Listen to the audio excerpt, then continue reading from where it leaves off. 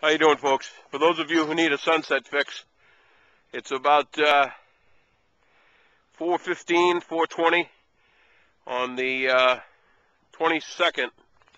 What day is it today? Yeah, the 22nd of January. That's looking out over the boat ramp. There's Mr. Bear. We're pan around here.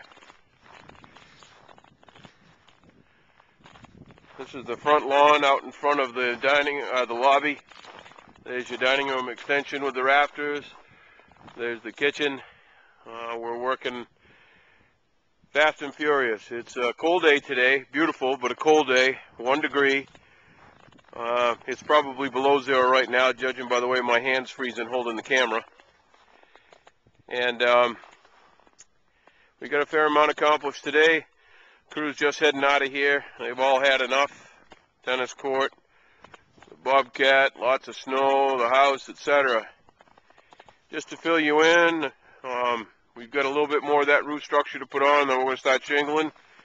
Then we'll build the porch and carry the gable end out a little bit. We've married the buildings, we've increased the size of the dining room, and we're moving the exterior wall, the door that used to go out of the dining room. We're going to move that out 8 feet to increase our space there. Again, we're getting there. You can see the foundation, more plywood ready to go. All sorts of deliveries are going on. It's been a good day, and hope you're enjoying these little videos and enjoying the clips of the lake. We're expecting some snow tonight as usual. Hopefully it won't be too much. We'll be stripping this side of the roof here tomorrow so we can get her all closed in, and we're insulating as we go. Lots of things going on. I hope you're all well. I've heard from some of you, and it's been all positive, and that's very reassuring for us. And we hope you continue to visit the sites and get some enjoyment out of these little video clips.